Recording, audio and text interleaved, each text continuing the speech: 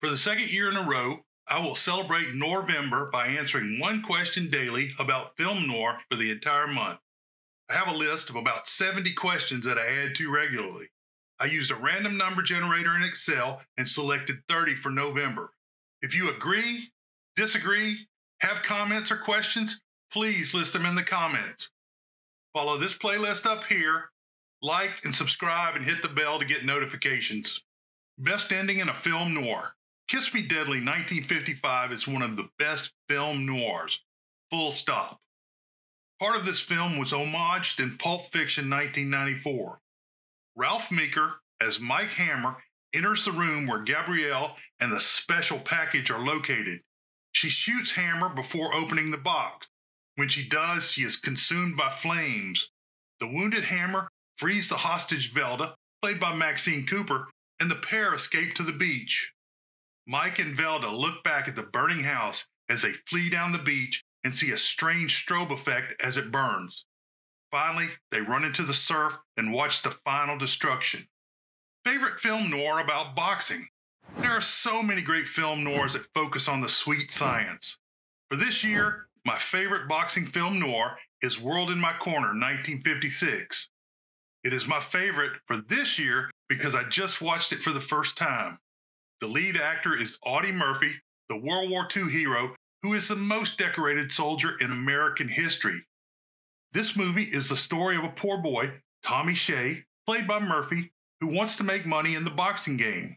He is taken in by a wealthy patron and exposed to the better things in life. It all goes well until he falls for the patron's daughter, Dorothy Mallison, played by Barbara Rush. Tommy's need for quick cash may cause problems with gangsters. There will be a full review of this film coming out this month. Subscribe to get a notification. Best diner scene in film noir. To me, the best diner scene is and will be the film noir The Killers 1946. This film opens with a couple of master-level film noir bad guys. Al is played by gravel-voiced Charles McGraw, and Max is played by smooth-voiced, big actor William Conrad. The two hitmen are determined to kill Swede, played by Burt Lancaster. The remainder of the film, which also features the lovely and conniving Kitty Collins, is masterfully played by Ava Gardner. Sexiest film noir. One of the sexiest film noirs is The Big Sleep 1946, as long as you don't read the book. Humphrey Bogart plays Detective Philip Marlowe, who is hired to investigate gambling debts incurred by one of two wealthy, spoiled sisters, Vivian Rutledge, played by Lauren Bacall, and Carmen Sternwood, played by Martha Vickers. The dad, General Sternwood, pines for his former companion. Carmen is on narcotics and being bribed for nude pictures.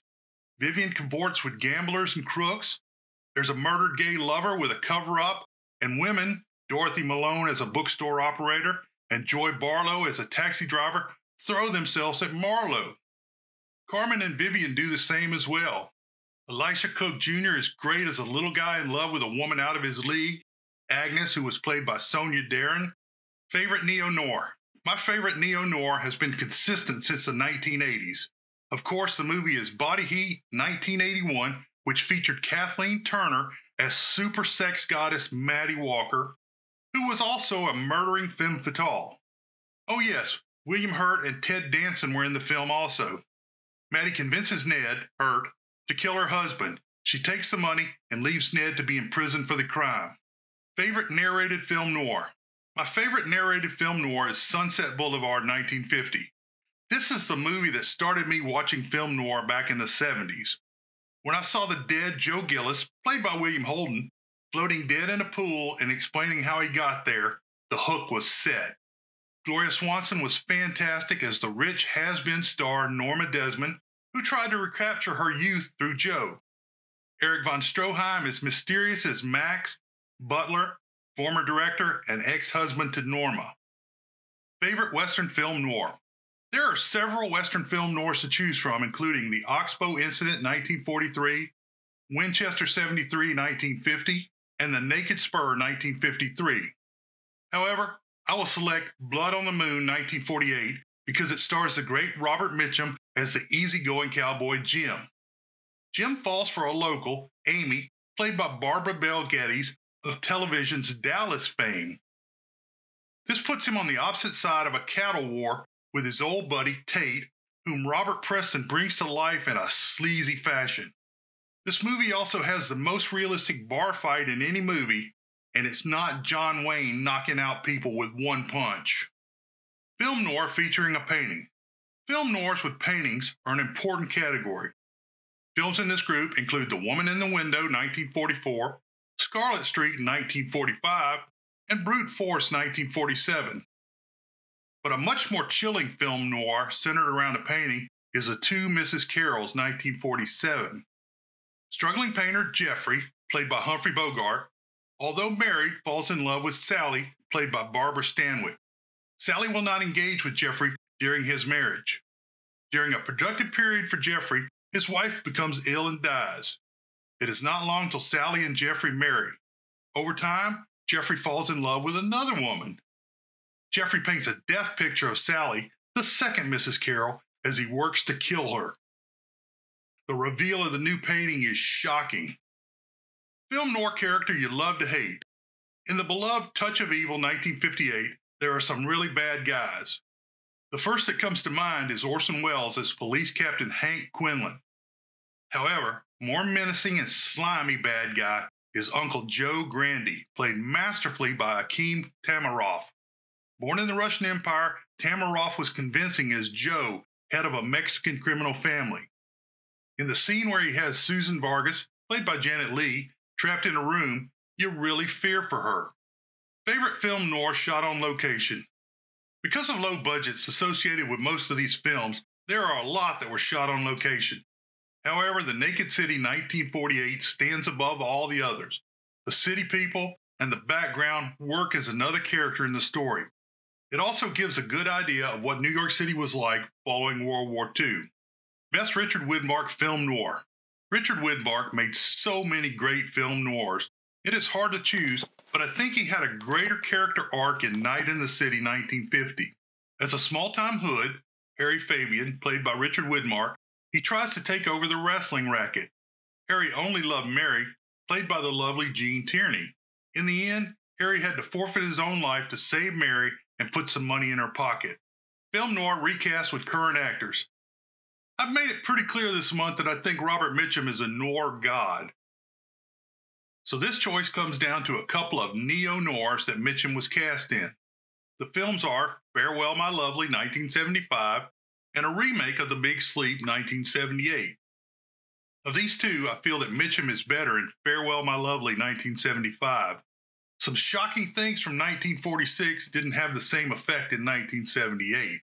Favorite opening in a film noir. When discussing openings in film noir, naturally the first film to come to mind is Touch of Evil, 1948. The opening tracking shot is almost 4 minutes long and is an amazing feat of cinematography.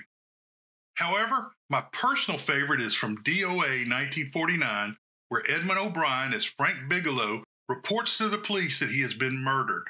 Best Supporting Noir Actor.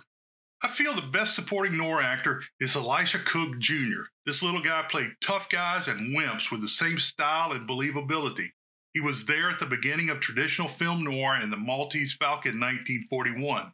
Other important films for Cook Jr. include Phantom Lady 1944 with his drum solo, Gothic Noir, Dark Waters 1944, The Big Sleep 1946, Born to Kill 1947, and The Killing 1956. His roles were always important and affected the entire story.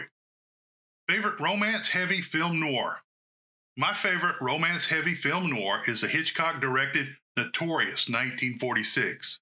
Alicia Huberman, played by the beautiful Ingrid Bergman, was the daughter of a Nazi spy. After her father's conviction, federal agent Devlin, played by the suave Cary Grant, comes into her life.